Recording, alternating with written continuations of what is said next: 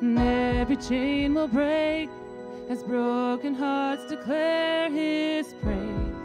For who can stop the Lord Almighty? Our God is a lion, the Lion of Judah. He's roaring with power and fighting our battles, and every knee will bow before Him. Our God is a Lamb, the Lamb that was slain for the sin of the world. His blood breaks the chains, and every knee will bow before the Lion and the Lamb. Oh, every knee will bow before Him.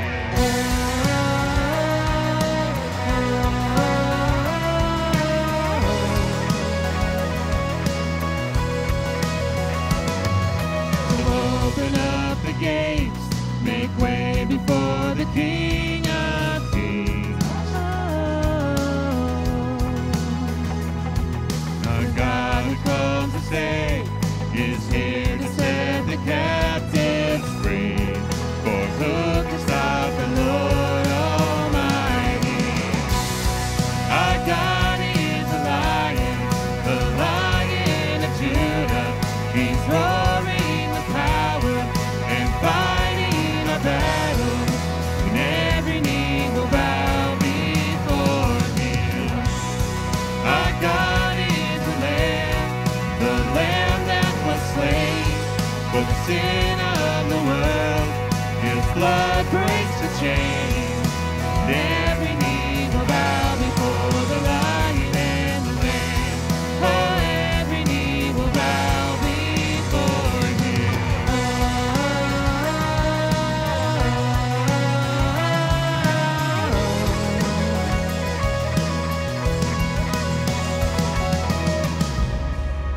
Who can stop the Lord Almighty? Who can stop the Lord Almighty? Who can stop the Lord Almighty? Who can stop the Lord Almighty? Oh, who can stop the Lord Almighty? Who can stop the Lord Almighty? Oh, who can stop the Lord Almighty? Who can stop the Lord?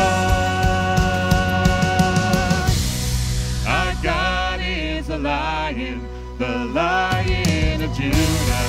He's roaring with power and fighting our battles, and every knee will bow before Him.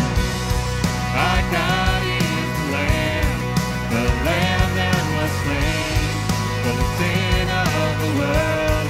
His blood breaks the chains, and every knee will bow before the Lion and the Lamb. Oh, every knee will bow before Him.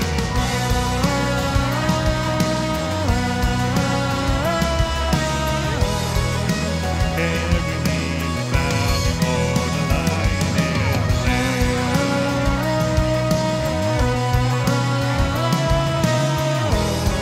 Oh, every knee will bow before the Lion and the Lamb.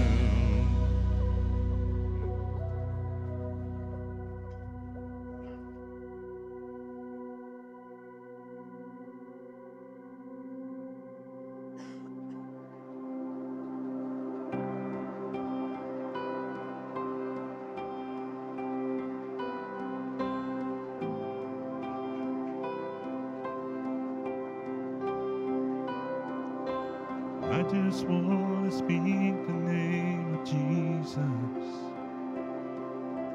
over every heart and every mind.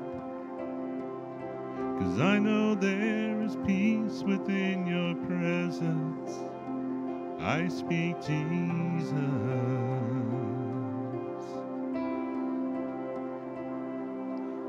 I just want to speak the name of Jesus till every dark addiction starts to break,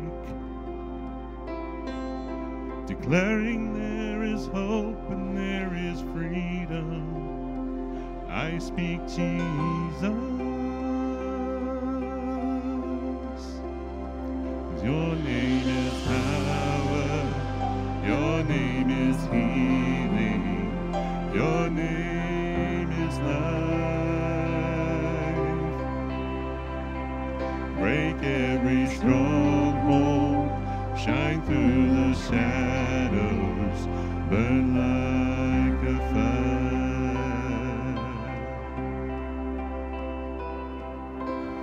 I just want to speak the name of Jesus over fear and all anxiety. To every soul held captive by depression, I speak Jesus. Your name is power, your name is healing, your name is life. Break every stronghold, shine through the shadows, burn like a fire.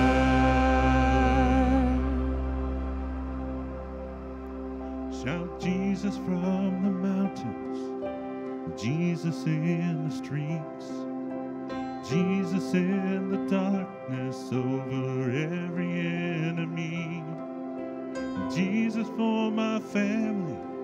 I speak the holy name, Jesus.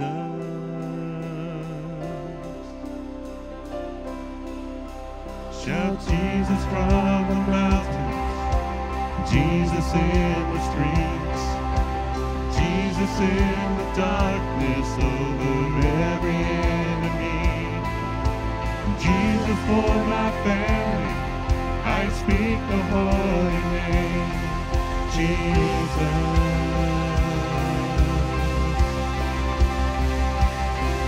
Shout Jesus from the mountains, Jesus in the streets, Jesus in the darkness over every enemy, Jesus for my family. I speak the holy name, Jesus. 'Cause your name is power, your name is healing, your name is life. Break every stronghold, shine through the shadows, burn like a fire. 'Cause your name is power, your name is healing, your name is life. Break every stronghold, Shine through the shadows, burn like a fire.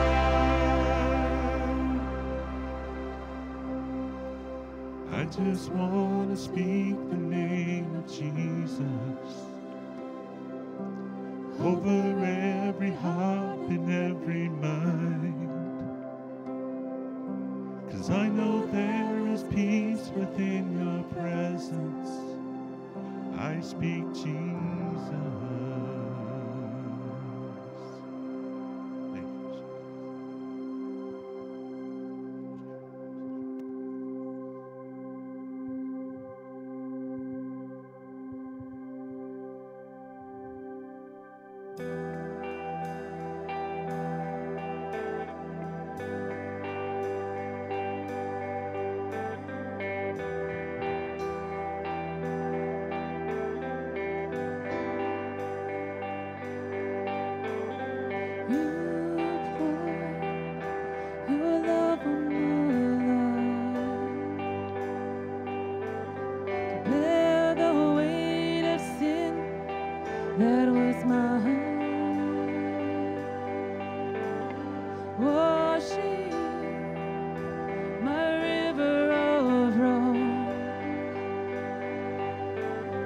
into the sea of your infinite love.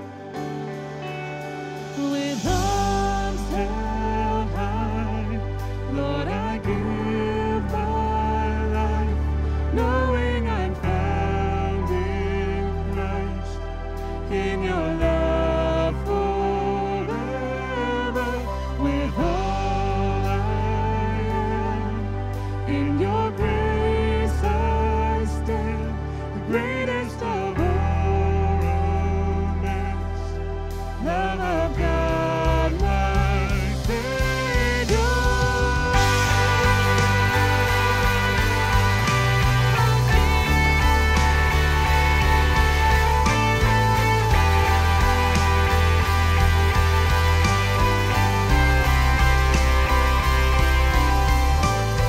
Mercy rolls like hurricane winds. Furious love lay waste to my sin.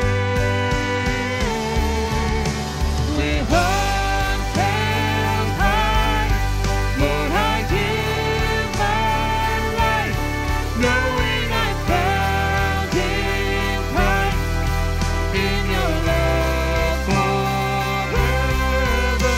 With all I am, in your grace I stand, the greatest of all romance, love of God, my Savior.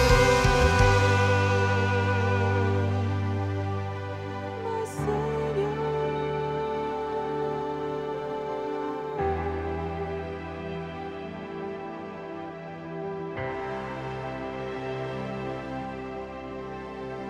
To the one who has rescued my soul, to the one who has welcomed me home, to the one who is Savior of all, I sing forever. To the one who has rescued my soul, to the one who has welcomed me home, to the one who is Savior of all, I sing forever.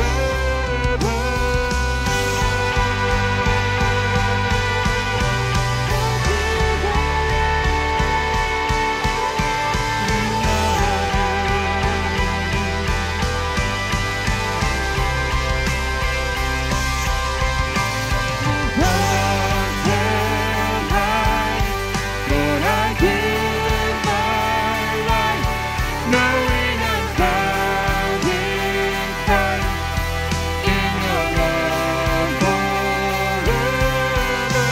With all I am, in your grace I stand, the greatest of all romance, love of God, my Savior. To the one who has rescued my soul, to the one who has welcomed me home, to the one who is Savior of all, I sing forever. To the one who has rescued my soul, to the one who has welcomed me home, to the one who is Savior of all, I sing forever.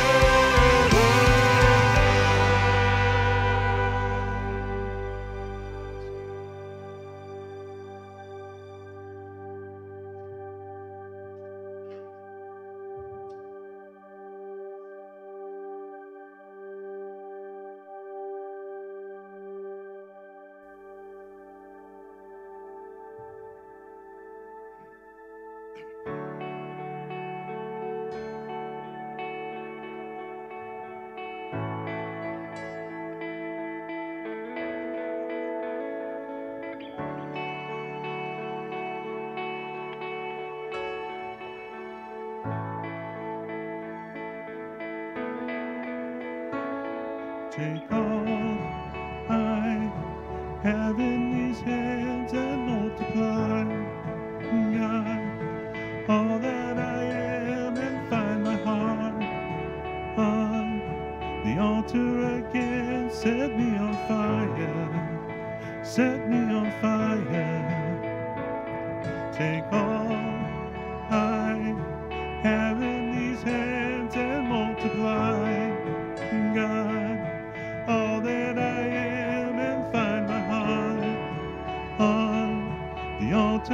again. Set me on fire. Set me on fire. Here I am, God, arms wide open, pouring out my life, gracefully broken.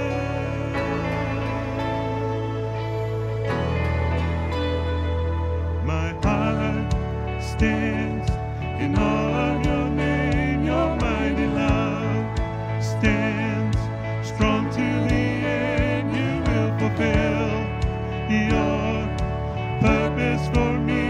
You won't forsake me. You will be with me. Here I am, God, arms wide open,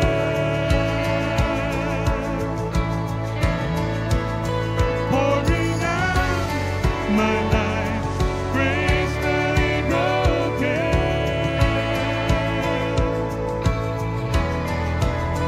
Here I am, God, arms wide open,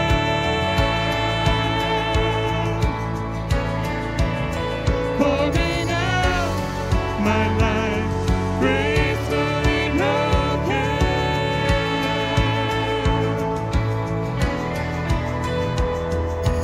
All to Jesus now. All to Jesus now. Holding nothing back. Holding nothing back. I surrender. I surrender. I surrender. I surrender.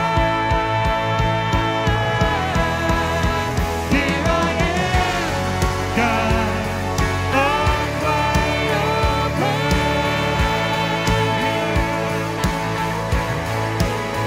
pouring out my life, gracefully broken. Oh, dear Lord, here I am, God, arms wide open,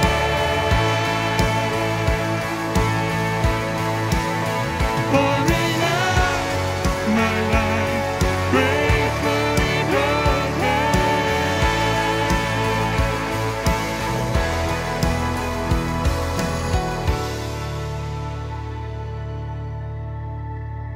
Here I am, God, arms wide open.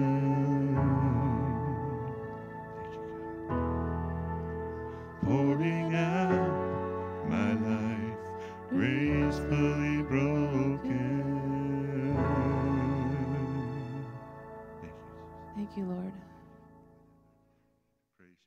Thank you that we can just open up our arms and dump it all at your feet. Because when we open our arms out to you, Lord, we can't hold anything. Thank you that you are here for us right now. Thank you that you are here in this moment, ministering to our hearts and to our minds and healing our bodies and just being with us and holding us close. Thank you for today, and thank you for being here. And I just ask you to go before us as we are about to hear your word, Lord, that you will just speak through Pastor, bless him, and give him your words for us, that we can be changed, miraculously changed today, Lord, and walk out of here different people. In your name I pray. Amen.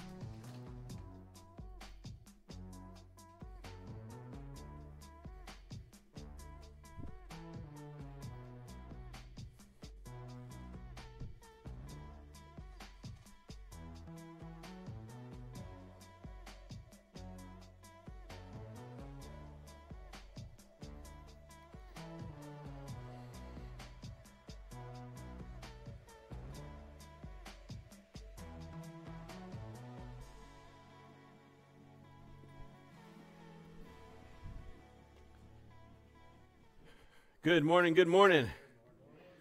All right, all right, all right. Man, oh man, come on, man. Good morning. Man, oh goodness gracious, man. Is this the land of the dead or the land of the living today? We need to be alive in Jesus, right?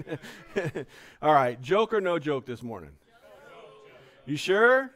All right, last week you guys kind of booed me a little bit, man. So, I'm a little nervous about coming out with a joke this morning. So, all right, so this pastor, man, he hears about this block that's having a garage sale, or garage sales, right? So he's going out and he's looking at different things, and he finds this lawnmower, and he goes, oh, man, I need a lawnmower bad.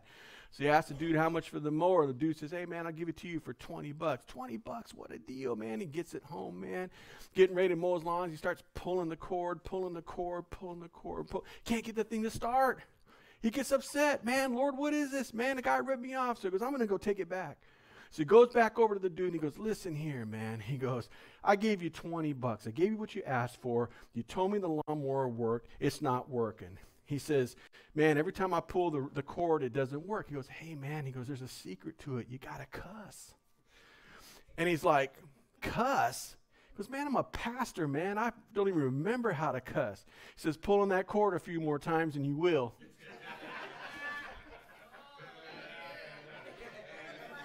You guys are a tough audience, man. Boy, you're a tough audience. There's a theology that is out there in the church today that says that the church has replaced Israel. The nation of Israel is no longer valid. The Jews are no longer valid. And that the church has replaced the nation of Israel. But this appears to be contrary to what the Bible says, and especially what Paul says to the Romans in chapters 9 through 11. And so this message has been on my heart for quite a few months. It's one of my course studies that I went through. And I've titled this message, Will All Israel Be Saved? Because that's the question. Is Israel relevant? Is the nation of Israel actually going to be saved according to Scripture? Or has the church replaced the nation of Israel, and is that what's being talked about? So, church, we are going to be in class for a few weeks, okay? We're going to be in class. We're going to be breaking down the Word of God. We're going to go verse by verse through Romans 9 through 11. And hopefully through this, we're going to learn some things about what we have been taught, things that are correct, that may be incorrect. We're going to be challenged in our relationship with Jesus. And most importantly, I want us to understand that God's word is important. Every single word in the Bible has significance. And so we need to take the time to be students of the Bible. And so that's what we're going to do today. Now, before we get started in Romans chapter 9 through 11, I think it's important to understand who is the Apostle Paul. There's a lot of things that have been written about Paul through the centuries. There's things that are correct. There's things that are incorrect. So we're going to tackle those things, those thinkings. And once we understand who Paul is, I think it's going to bring into light the importance of what he's saying to the Romans in chapters 9 through 11. So I have a question for you this morning. Have you ever wondered what the writers of the Bible, what was going on through their minds as they're penning what they're penning? I want you to think about something. See, God uses us as his instruments. Today, the worship team, along with our multi-tracks, were used as instruments to bring us into a time of worship where we could praise and worship our Father in heaven. God desires to work in us and through us. And so the writers of the Bible were being inspired by the Holy Spirit. We either believe in the Bible or we don't. There is no half-truths in the Bible, three-quarter truths. Either you believe the Word of God or you don't. If there's one thing in the Bible that you don't believe, then you don't believe in the Word of God. Right? There's things that are difficult for us to understand, things that are difficult for us to grasp. That doesn't make them any less of a truth. 2 Timothy chapter 3, verses 16 through 17 says this, all Scripture is God-breathed and useful for teaching, rebuking, correcting, and training in righteousness, so that the servant of God may be thoroughly equipped for every good work. So here Paul clearly writes that all Scripture is God-breathed. So the writers of the Bible were being breathed into by God to pen what was on God's heart and his message to the people of Israel and to the church. Yet in doing so, and here's what I want you to grasp, God used the writer's personality and his background in the writing of the Bible. God doesn't just take you and then suddenly transform you and make you a God robot. God takes who you are and uses it to his glory. That's why we're individuals. So as we begin the study of Romans, it's important to understand who Paul is and why God used Paul specifically to the Gentiles. So let's pray. Father, we pray as we go into this time of your word that you would help us to have clarity and understanding, God. Father, that we'd have open hearts and open minds. As I was personally challenged on some of the things that I had been taught in the past, Lord, I pray that you would enlighten us today.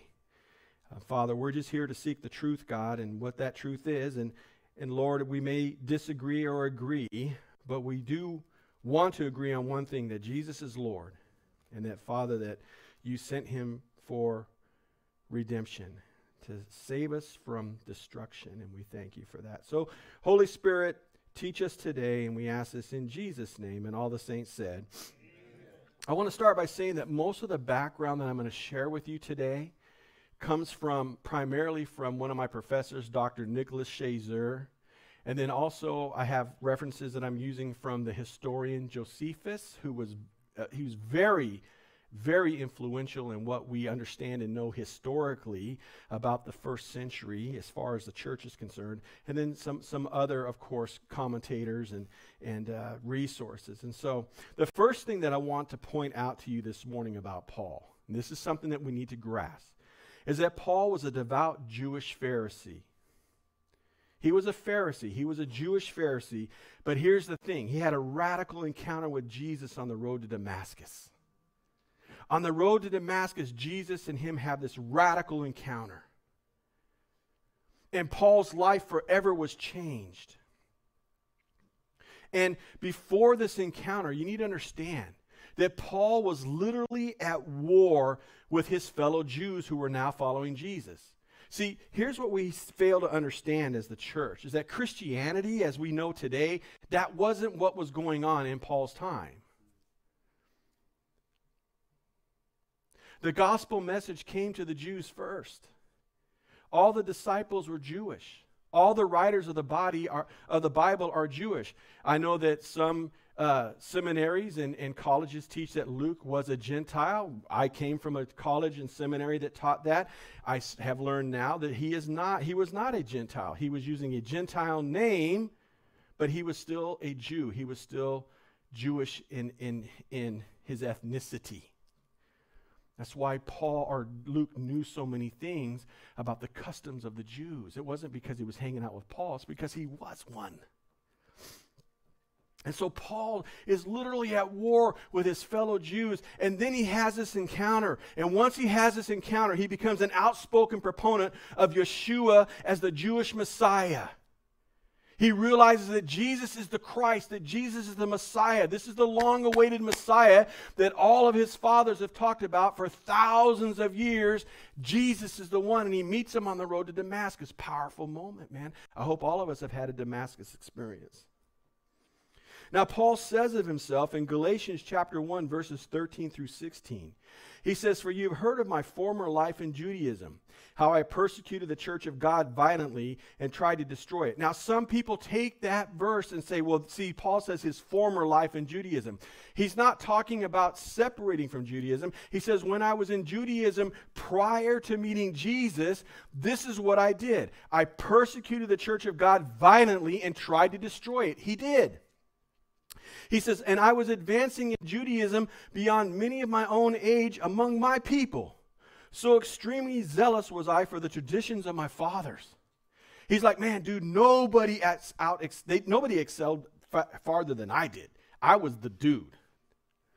But when he who had set me apart before I was born, a predestination reference, we're going to talk about predestination in a couple weeks, and who called me by his grace was pleased to reveal his son to me. It pleases God to reveal his son to us, church. Do you understand that? It pleases him. It's not like God is trying to shroud Jesus from us. No, he wants to expose Christ to us. In order that I might preach among the Gentiles. I did not immediately consult with anybody. So here Paul describes who he was. He describes this encounter, and then he describes what he was to do, which is to preach Christ among the Gentiles. It's important to remember this point, that Paul remained a Jew his entire life and still identified as a Pharisee after meeting Jesus. He did not convert to Christianity. He came into a relationship with Jesus Christ, the Messiah of Jewish Scripture. Romans chapter 11 verse 1 says this, I ask then, has God rejected his people? He's asking the Romans, has God rejected Israel? He says, by no means. For I myself am an Israelite, a descendant of Abraham, and a member of the tribe of Benjamin. So in this verse, Paul identifies himself as an Israelite, a descendant of Abraham. He says, hey, we're all in this together. I'm one. And he says, I am a member of the tribe of Benjamin. Paul never separated himself from who he was. Christ is the fulfillment. Jesus said, I came to what? Fulfill the law, not abolish the law. Philippians chapter 3, verses 4 and 5. He says, though I myself have reason for confidence in the flesh also, if anyone else thinks he has reason for confidence in the flesh, I have more. He says, look, if I can brag, anybody can brag, it's me. He says, I was circumcised on the 8th day, of the people of Israel, of the tribe of Benjamin, a Hebrew of Hebrews. He says, hey, I'm a Hebrew, baby.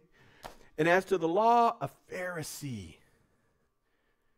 Again, this is Paul writing to the Philippians saying, look, guys, you got to understand, this is who I am. Christ is the fulfillment of who I am. Paul uses the fact that he's a Pharisee in a very critical situation. He's having a confrontation with the Pharisees and the Sadducees in Acts chapter 23. And as he's having this conversation with them about the Messiah, about who Jesus is, the Christ, and he's sharing the gospel, he plugs in to the Pharisees. Now, you have to remember, the Pharisees believed in the resurrection of the dead. The Sadducees did not. They said there is no resurrection. Once you die, you die. It's all good. But Paul was a Pharisee. And so in Acts chapter 23, verse 6, he says this, now when Paul received that one part were Sadducees and the other Pharisees, he cried out in the council, brothers, I am a Pharisee, a son of the Pharisees. It was with respect to the hope and resurrection of the dead that I am on trial. So Paul here, now this is not prior to Paul's encounter with Jesus. This is not 2 years. We're talking many, many, many years past his encounter with Jesus. He still says, I'm a Pharisee and a son of a Pharisee. It never changed. So this is why Paul would always honor the feasts. Do you remember in the book of Acts? He would travel back to Jerusalem for what? The Passover, for the Feast of the Tabernacles, for this, for Pentecost, all these things. Why? Because Paul never left his roots. His roots were in Judaism as a Jew. But now with Christ, his life has been fulfilled. Now he understands who the Messiah is, and now he gets all the things that had been taught to him in the Torah. They finally make sense. Now I get it. It's Jesus. But wait a minute, Pastor. When Paul encounters Christ, right? He's called Saul. But later in Acts and in his writings, he's referred to as Paul. Well, here's what you need to understand. Paul neither converts to Christianity, but rather he comes into a relationship with Jesus. And one other misconception is he never changes his name. See, people say that Paul changed his name, right? But does he change his name? Does he? Now, many Bible teachers and theologians, one of them was me. I used to teach that Saul changed his name to Paul after his Damascus Road experience. That there was this conversion that happened. And so when this conversion happened, man, Paul could no longer be Saul. He had to be named Paul. And so, and here's the thinking behind this. Many times in the Bible, in the Old Testament, we see that there's name changes. Right? Is that not true? Jacob, who did he become? Abram. Sarai. Good. Even Peter got a nickname, right? Even Peter got a nickname, The Rock, Dwayne Johnson, baby, so. So listen, this is understandable how this can be misinterpreted as a name change after his encounter with the Messiah, with Jesus. But here's the problem with that thinking. 15 times in Acts, after his encounter with Jesus, he is called Saul. Saul, Saul, Saul, Saul and Barnabas, Saul and Barnabas, Saul, Saul, Saul, right? It's not until Acts chapter 13 that we see the name Paul used. Why? Why was the change? Well, again, this is why we look at Scripture. This is why we have to tear Scripture apart. This is why we need to understand the original writings, how things were written in the Greek and in the original language, or in the Hebrew language, or in the Aramaic language. Some of the Bible's in Aramaic. If you go to Acts chapter 13, starting in verse 6, it says this. When they had gone through the whole island as far as Paphos, they came upon a certain magician, a Jewish false prophet named Bar-Jesus. He was with the proconsul Sergius Paulus, a man of intelligence who summoned Barnabas and Saul and sought to hear the word of God. That's Acts chapter 13, verses 7 and 8, right? Or 6 and 7. But then in Acts chapter 13, verse 9, we see something interesting. But Saul, who is called Paul, filled with the Holy Spirit, looked intently at them. So in verse 7, Sergius Paulus was a proconsul who summoned Barnabas and Saul to hear the word of God. In verse 9, we see that Saul suddenly gets referred to as Paul by Luke. Why the change? Two things are going on. First, Saul never changed his name to Paul. He never did that. It was not uncommon for minority groups of people who became Roman citizens or who were born in the Roman Empire to also have a Roman name. It was like saying, this name makes me part of the Roman Empire and makes me a Roman. Okay? That's basically what it is. Saul was the Hebrew name that was given to him by his father. But the Romans also gave him a name, and it was Paul.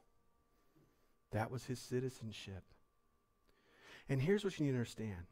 Luke here is pointing out that Saul's Roman name, Paul, is the same as Sergius Paulus. That name in the Greek, Paulus, is Paul in the English language.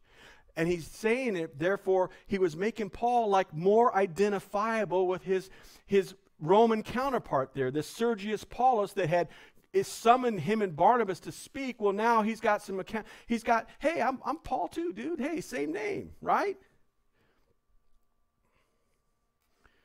Well, that's a great tidbit, Pastor. Thanks a lot for sharing that. But why does Luke and the rest of Acts and Saul in his letters identify himself as Paul? If that's the case, okay, so that was a situation where, hey, I'm relatable, right? Got you. Because here's what you need to know. Acts chapter 13 is the beginning of Paul's ministry to the Gentiles.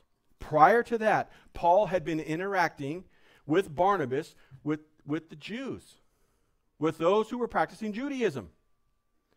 And so here in chapter 13, now Paul's ministry begins. And so from this point forward, because his ministry is to the Gentiles, Luke starts to refer to him as Paul. Why? Because it makes him more identifiable with his Gentile counterparts. Paul's letters were to Gentile believers. And of course, there were Jews that were in the mix. But here's the thing. By going by Paul, it gave him credibility. It was almost kind of like a PR move, right? Oh, we're going to do a little public relations stuff here. So that's why Paul was referred to as Paul instead of Saul. There's always a reason in it. And it's not always what we're taught. I have taught for 25 years that Paul's name was changed from Saul because of his Damascus Road encounter. Totally inaccurate. I had to go back and I had to read scripture. I had to understand what was being pinned there. I had to understand who Luke was. I had to understand why Luke was writing what he wrote. See, studying the Word of God is much more than just reading it and coming up with your own ideas. That's what gets the church in trouble. We teach a lot of things that aren't necessarily facts. We're 2,000 years removed from the very first writers of the Bible. It's very easy for us to maybe get a little distorted or a little bit off in some things that we think. Now, for Paul, you need to understand this. When Paul was sent to the Gentiles, correct? But Paul saw two groups of people in the world. There was Jews and there was everybody else. Were they everybody else? Okay? He understood what Scripture said about the two groups of people. Because of this, he also understood the unity that God wanted between the two groups of people through Messiah Jesus. So it's important that we understand that when Paul is referencing things, and if you really read Scripture, like in Galatians, he says there's no longer Jew nor Greek, no slave nor free, no whatever, poor nor rich, whatever, right? He's referencing to our position in Christ. That's what he's referencing to. But there is still a separation, and we're going to see what that separation is here in a few minutes. Now, Romans 3:29 says this, or is God the God of the Jews only? Well, no, of course he's not. Is he not the God of the Gentiles also? Yes, of course he is. So Paul's saying, look, God is the God of the Jews. He's the God of the Gentiles. I want you to understand that. That's the unity part in Jesus. He says in 1 Corinthians 1:23, he says, but we preach Christ crucified, a stumbling block to the Jews and a folly to the Gentiles. So both the Jews and the Gentiles were stumbled over the gospel message, right? What did Paul say later? He says, the cross is foolishness to those who are perishing. So we see in these two scriptures that Paul distinguishes between the two groups, the Jews and the Gentiles, right? There's a distinction there. Now, here's something else you need to understand. Paul understood that he was an apostle that was sent to the Gentile world. He understood that.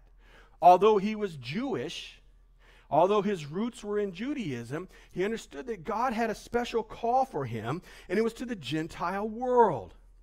Romans 11:13, and we'll get to this in a few weeks. Now I'm speaking to you Gentiles. Inasmuch then as I am an apostle to the Gentiles, I magnify my ministry. What is Paul saying there? He's saying, look, Paul states that although he is a Jewish believer in Christ, that he's been sent to minister the gospel to the Gentiles. And because of this, his ministry was magnified by going to the Gentiles. In other words, it was enhanced. Why? Here's what you need to understand. Those of you who went through the book of Acts with us, remember that every time Paul entered a city, where did he go to first? To where? To the synagogue. Who was in the synagogue? The Jews were. Why? Because they had the scripture. See, everything in the New Testament, there's not one thing written in the New Testament. I challenge you to find one thing that is not in the Old Testament. Not one thing. The Old Testament was what they used to verify who Jesus was. But somehow we separate the two books. They're not separate. They're one complete book. They're one. He always went to the Jews first with his message. And when the Jews rejected him, not all of them did, but when the majority of them did, he would then go to the Gentiles. Why? Because he had a love for his Jewish brethren. And we will see this next week when we start in Romans chapter 9. So because of this, we need to understand how the Jews, the Gentiles, and the works of the law how that all fits together. Because isn't that the battle that we always seem to see in Scripture? How Paul is always trying to say, you shouldn't be trying to do the works of the law, and you shouldn't be trying to do this, and Gentile believers, you need to do it, and Jewish believers. And so we need to understand how this fits together. So I want to just take a few moments to kind of talk about it, to help us have some clarity again on why Paul is going to write what he writes in Romans. Now, Paul makes it clear in Scripture. Everywhere in Scripture, he makes it clear that Jews and Gentiles are loved equally by God. But he says that Gentiles are not to do the works of the law. What does that really mean? Well, first off, we need to understand this, that the Torah, the law, was given to the people of Israel for what purpose? To set them apart, right?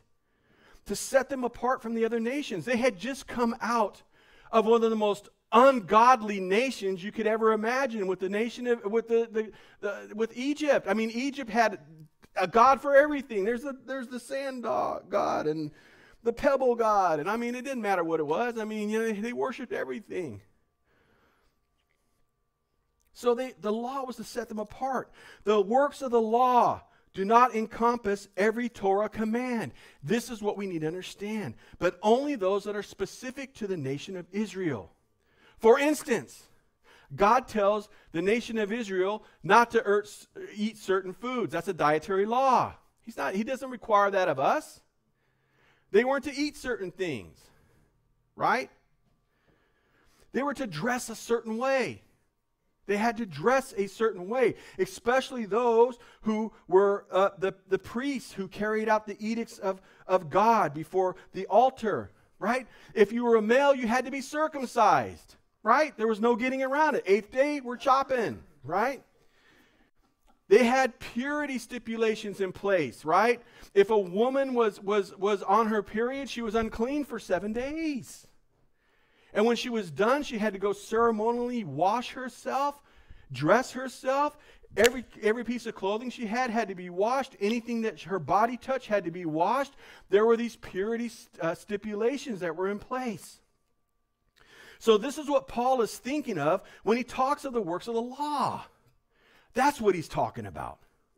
And Paul makes it clear in his writings that the works of the law are commands in the Torah that are only for the Jews to practice and do not involve or address Gentiles. That's the bottom line. That's what Paul's talking about. If you go to Romans 3, verses 28 through 30, he says, "For we hold that one is justified by faith apart from works of the law. Or is God the God of the Jews only? Is he not the God of the Gentiles also? Yes, of Gentiles also. Since God is one, who will justify the circumcised by faith and the uncircumcised through faith?" Paul is saying here that it is faith that justifies all. Whether a Jew practicing the works of the law or a Gentile, it's all about faith. Works of the law such as circumcision were fine for for Jews, but they were prohibited for Gentiles. And according to Paul, meriting righteousness through the works of the law is not a Jewish notion. If you really look at what Paul writes in Galatians and Romans and Philippians and these other books, if you really understand the tense and the way that the verbiage is being used in these letters, you would get the impression that it's the Jews who are pushing their agenda. It was not. It was rather Gentiles desired to be under the law because they think it will give them more favor with God. Galatians 4:21. "Tell me, you who desire to be under the law, do you not listen to the law?" What is Paul saying there? Well, he's addressing Gentile believers in Galatia, and he's asking them, if you desire to be under the law, are you going to do all that it asks you to do? Are you going to do it? Are you going to, not only, because see, the Galatians wanted to get circumcised. They thought, man, if we get circumcised, that makes us holier than thou. That's the covenant. Well, it is the covenant with Abraham. That covenant is still going to be fulfilled. The Abrahamic covenant is still going to be fulfilled, but it's coming later. But they wanted to be They wanted to be circumcised. And Paul's like, dude, you don't have to be circumcised, man. That's not going to make you closer to God. It's a heart issue. And that was something that was set aside for the nation of Israel, not for the Gentiles, not for you. So why this separation between Jews and Gentiles if we're all one in God? Well, here's something I never knew. Now, I've read the Bible from cover to cover. I've studied the Bible, but I never seen this. In Paul's mind, if Gentiles do the works of the law, if they get circumcised, if they do the dietary things, if they have the Jewish dress code, then Gentiles become Jews, which counteracts God's end-time goal of Israel and the nations worshiping together. What? That's baloney. It's not. Zechariah 8:23. Never have I've read this verse, but I haven't read this verse, right? It's like, oh, this was foreign.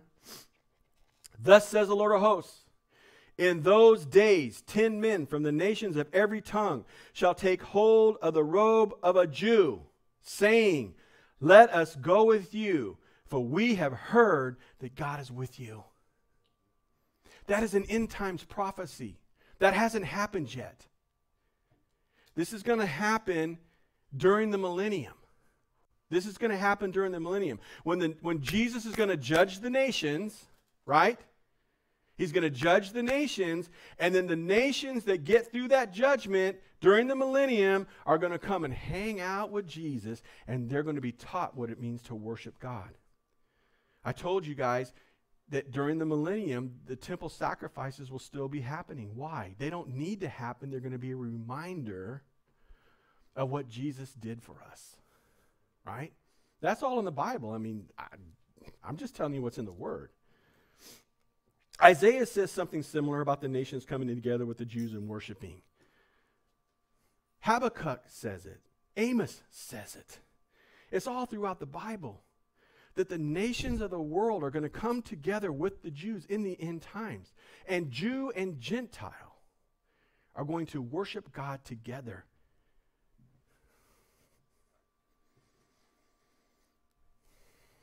For Paul, Gentiles doing the works of the law would make them into Israel and make it so there would no longer be other families of the earth for Israel to bless. See, the Bible tells us that Israel is going to be a blessing to the nations. So we've seen that Paul does not want Gentiles performing works of the law that mark Jewish identity. But he encourages Gentiles to keep various other Torah commands. What? Yes, he does. Think about it. First, let's read Romans 7:12. So the law is holy, and the commandment is holy, and righteous, and good. So Paul says that the law is holy. The law is holy.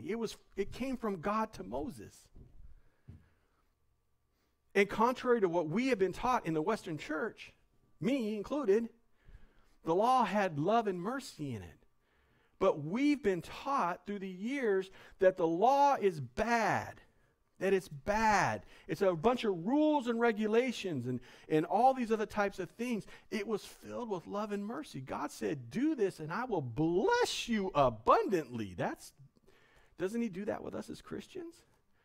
Do you think that you can keep on going? Do you think you can just keep sinning if you belong to Jesus, that he's just going to let you keep sinning? He's not. Eventually you're going to get, it says that God chastises those whom he loves. That means he spank your bottom. Right? That means he's going to get the belt out. Yuck. No, Paul says the commandments in the law are good. As long as a given command does not make a Gentile a Jew, then a Gentile is free to and should observe it. For example, the law states we should not murder. I don't think any of you are going to go out and kill today. It says we should not commit adultery. I pray that you don't have that in your heart. It says we should not steal. We should not covet. That's part of the law, church. Are we supposed to just, I'm not under the law now. I'm free to do what I want to do. No, you're not. That's a lie from the pit of hell, man. What did Jesus say? Oh, man. See, I'll get you with Jesus, man. Yeah, everything else, but when I pull Jesus in, that's it. Jesus said that the law could be summed up in this way. What was it? Love God, love your neighbor. He said that's the law. See, the law is love. See, when I don't kill you, steal from you, try to steal your wife, try to do this, do that, I'm loving you. Church, love does not do wrong to a neighbor. Therefore, love is the fulfilling of the law. And isn't that who Jesus is? Isn't Jesus love? Jesus is love, man. And we forget that. We forget that Jesus loves us so much, man. Listen, I'm not teaching anything contrary to what I believe. I'm putting some icing on what I believe. I'm having a deeper knowledge of what Scripture really means and what it meant for Paul to pen what he's going to pen to the Romans. So to sum up today, hey, I'm ahead of time. Paul was a devout Jew his entire life. Paul was a devout Jew his entire life, but he had Jesus. He had Jesus. And he was going to preach Jesus. He was not going to preach Judaism. He was going to preach Jesus Christ, Yeshua, the Messiah. That's who he was going to preach. And Paul explains really in Romans what any Bible-reading Jew knew, that performing the commands in the Torah does not lead to righteousness. Instead, one is made righteous by what? Love, faith, right? That's what, the righteous shall be what? Justified by what? Faith. It's faith in God. And that faith in God is fulfilled through Christ Jesus. That's how it's fulfilled. It's through Jesus. He's the culmination of all of it. Ain't that right? Give me an amen, girl. Y'all can talk back. It's cool. Now listen, you need to understand. Paul is writing this letter to the Romans. And if you remember a few months back, I talked about this. He's writing the letter to Roman Christians who were rejecting their Jewish brothers and sisters who were coming back from being in exile. Caesar, 15 years earlier, had exiled the Jews because he thought they were troublemakers, they were rebellious, they would not bow their knee to any of the Roman gods, they were only going to bow their knee to Yahweh. That was it. So he said, get out of Rome, y'all make me sick. But then a new Caesar came in and he said, you guys can come back. So they're starting to come back, and as they're coming back into the city, Roman Christians, Roman believers who had been on their own for 15 years are now being infiltrated by these Judaizers. Wait a minute, they want to celebrate the Passover. They want to do the Feast of the Tabernacles. What's going on here? This is garbage. This ain't right. We replaced you. That's where the replacement theology started. We replaced you. When you got kicked out, we became it.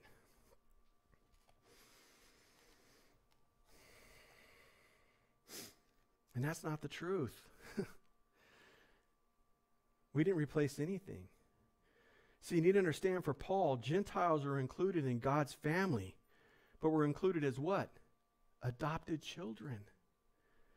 We see this in Romans 8:15. You can look that up on your own. But they do not become biological children of Israel, nor are they spiritual Jews. There's people that teach the church are spiritual Jews today. It's not what's being taught. And while there is no theological hierarchy between Jews and Gentiles, as we see in Galatians 3:28, you guys can read that on your own, these groups need to stay ethnically distant so that the vision and prophecy of the prophets can come to pass in the end of times. That's the reason. Again, we're all one in Christ. Let's don't ever get that confused. But there are Jewish believers I personally know that celebrate the Passover, right? All my professors have just, they participated in the Day of Atonement in Israel last week and this week with Sukkot. They participate. Why? Because that's their heritage, it's who they are. But it doesn't take away from their faith and trust and love for Jesus Christ as the Messiah, because he says that ultimately he is. He is the Messiah. Paul was the perfect instrument to address the issues of the Gentile believers because of his background in Judaism. And that's why, church, it's important to understand who the writer of each book is. As I stated in the beginning, God takes the personality and background of each writer and implements it into Scripture, right? God wants to do the same through us today, church. I'm different than you are, and that's okay. You're different than I am, and that's okay.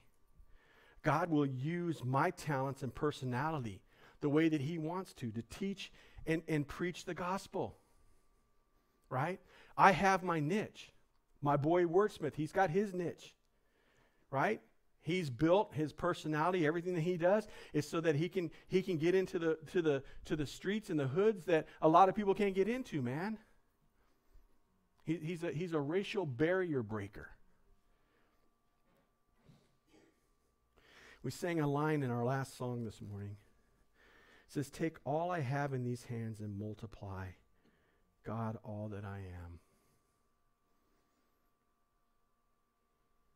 Take all I have in these hands and multiply.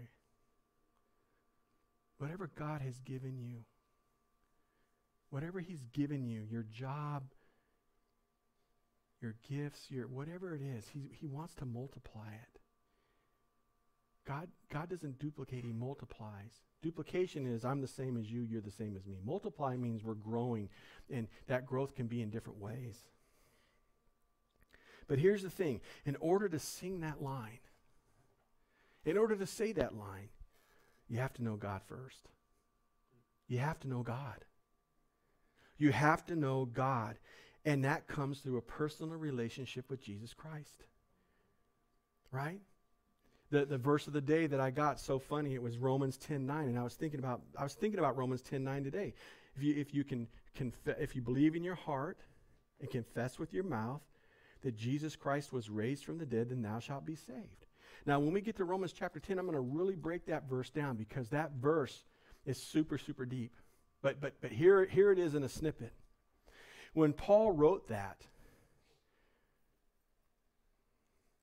word believe, that means unshakable, impenetrable, thought, belief, concrete. Nothing can move it. You believe in your heart 100% that Jesus Christ was raised from the dead. See, the cross is useless without the resurrection. You have to understand that. The cross is useless without the resurrection. Yay, I'm forgiven of my sins, and what happens when I die? I'm gone? No. You have to have the resurrection. It's as important as the cross. In fact, it's more important because it gives us access to God in heaven. The cross, we'll get into that in a few weeks, but listen, here's the thing. When he says confess with your mouth, that was deep. See, a lot of you won't confess with your mouth. You'll do the Jesus thing here where it's safe. It's safe here because we all like Jesus. But you won't do it out in the public, man. You won't do it out in the public. And let me tell you what would happen in Rome if you confessed Jesus. You got killed. Why do you think the Christians were in the Roman Colosseum? Right? How dare you reject Caesar as God? Jesus Christ is the God of the universe. You confess that, you are going to die. That's what's happening to our brothers and sisters in Afghanistan. That's what's happening to our brothers and sisters in Pakistan. That's what's happening to our brothers and sisters in India. That's what's happening to our brothers and sisters in North Korea. They speak the name of Jesus, and it can bring death and condemnation upon them. We in the church in America are not willing to go that far because we're comfortable. I got my Jesus. I got my Jesus swag. I got my Jesus hat. I got my Jesus shirt. I love Jesus because he gave me a nice house and he's got money and all that other kind of. That's why I love Jesus. Have it all taken away and see how much you love him. I don't care what you came in here with this morning. I don't care what hurt or pain, shame, guilt. I don't care what you came in here with this morning.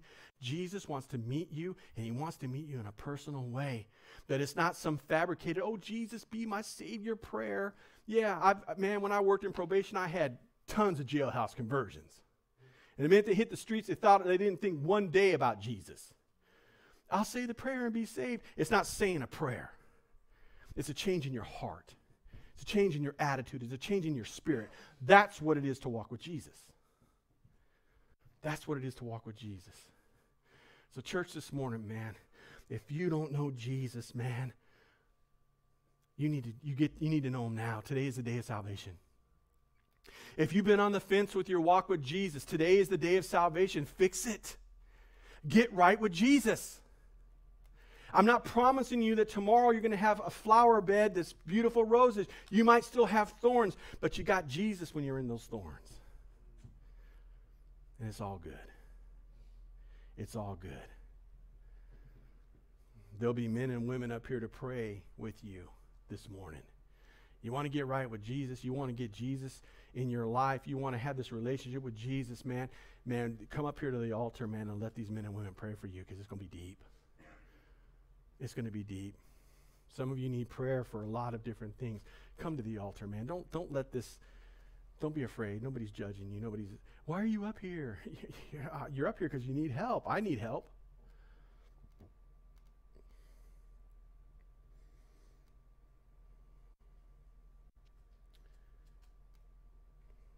So, Father, we come to you right now, and we acknowledge our dependence upon you, God, and thank you for your word, and thank you for the fact that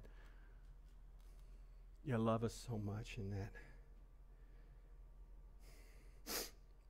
that you sent your son for us. Lord Jesus, thank you. You were the God-man that came, the only one in the whole universe who could do what you did. There was nobody in the universe that could do what you did. It was you. And we're so thankful for that, Lord. I pray today, God, for the heart that is hard, for the heart that is broken, for the heart that's desperate, for the heart that needs watering. I pray that that heart today would be revived by you.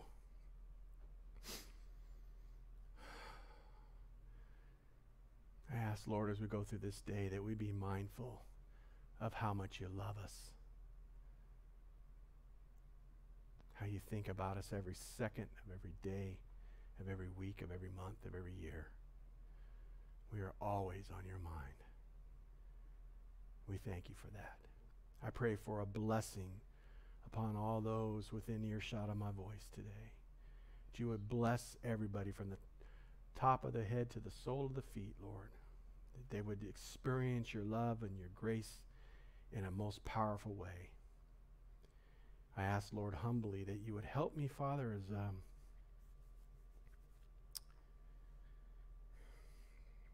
I'm struggling today, God. I just need a touch of your mighty hand. So for my brothers and sisters, I pray the same thing.